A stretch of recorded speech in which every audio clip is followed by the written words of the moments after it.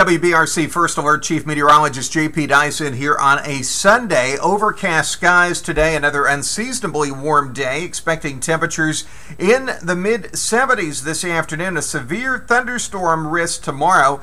It looks like our biggest opportunity at seeing some of those stronger storms, the western section of our viewing area, beginning as early as about 8 o'clock tomorrow morning. So West Alabama, the highest threat for seeing some stronger thunderstorms, 8 a.m. really until 4 p.m. Storms moving from west to east across the state. The first alert is for heavy rain. That's going to further aggravate some flooding issues. Gusty winds, a small tornado potential.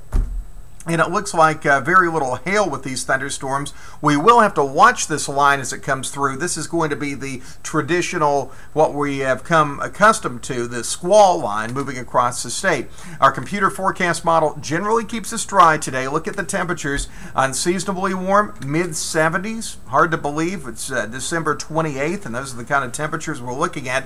8, 9 o'clock tomorrow morning, heavy rain, some stronger thunderstorms for the western part of the state. Marion, Lamar, Pickens, Tuscaloosa, and Fayette counties. Those storms crossing I-65 by around noon and then moving toward East Alabama by 3, 4 o'clock in the afternoon. So again, stay weather aware. Some of these storms will be strong tomorrow. A limited severe weather threat, but still some gusty winds. With all the rain that we've had, it would not take a whole lot to knock some trees down.